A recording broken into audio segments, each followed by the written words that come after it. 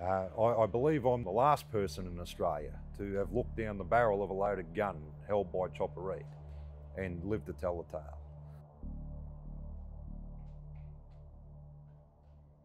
My name's Mark Dixon. Some people know me as the Hammer. Up until the age of about 43, I was a full-time bouncer and a bodyguard, and I tell you what, I've had one hell of a life.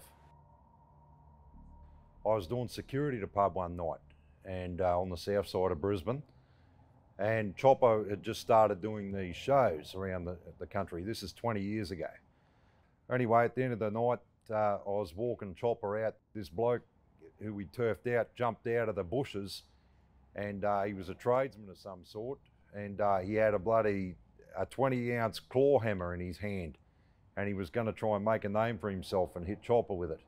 Anyway, I got between them, and the bloke had a go at me with the hammer and lifted it up like this and come down, and he was aiming at my head, but he got me in the chest. As he was going for the next shot, which I knew would be at the head, I grabbed the leg of his jeans and I ripped him off his feet, and then I just sat on his chest and bashed the fucking hell out of him. I must have hit him 50 times. And anyway, he was unconscious for about 3 hours. And that's how I got the nickname Hammer. Being a bodyguard for Chopper, a lot of people would probably think that it was all danger and death and running around with guns, which is a far way from the truth, I can tell you. Very, very few people ever wanted to have a go at Chopper in a show or a crowd around the place. They more wanted these autographs, so I didn't have to do a lot of hard work. There'd be some of these pubs, they'd be pretty tough country pubs, a lot of different types of people in there. And he'd say, who'd want to fight me bodyguard for 500? 2007 or 8, around there in North Queensland. Chopper decides to tell me he's not paying for my plane tickets anymore because he's got to pay for this other bloke who's just carting a few things around for him. I won't say what they were, but it doesn't take too much to work it out. And halfway out in the bush, I said, pull down one of these dirt roads on the side of the road. I got out, the car pulled up, I got around the back, and we had a heap of memorabilia in the car. And I got a tomahawk in this hand and a machete in this hand. So I said, you know, I'm going to fucking kill you because, you know, you're fucking me around here with these plane tickets and everything and giving it to this dopey prick. 2 nights later, we're back in Brisbane. The other bloke's on the plane back to Melbourne, but me and Chopper are going out to visit a bloke out at Applethorpe, which is near Stanthorpe in Queensland. And this bloke is a very, very serious criminal. And we get to his place, which is a 300-acre property.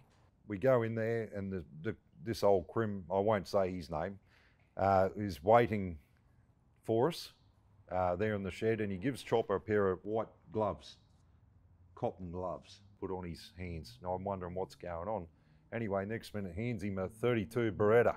Then he turns around at me and points it directly at me, like that. And he said, if you ever fucking threaten me again, like you did the other day, I'll fucking bury you out here and no one will ever see you again. And then, at the last second, he turns the gun about that far, just off the side of my head, and went bang. One hit, and it ended up hitting a tree outside. What I do these days is a lot different to what I used to do. I pick up wrecked trucks for a living, with big trucks, and bring them into a wrecking yard.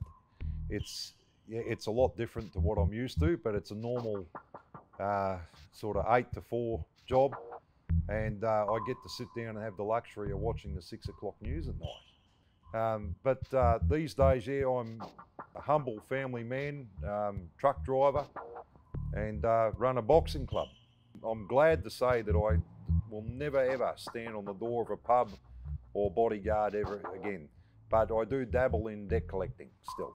So, which is, I don't know, it goes hand in hand with the territory.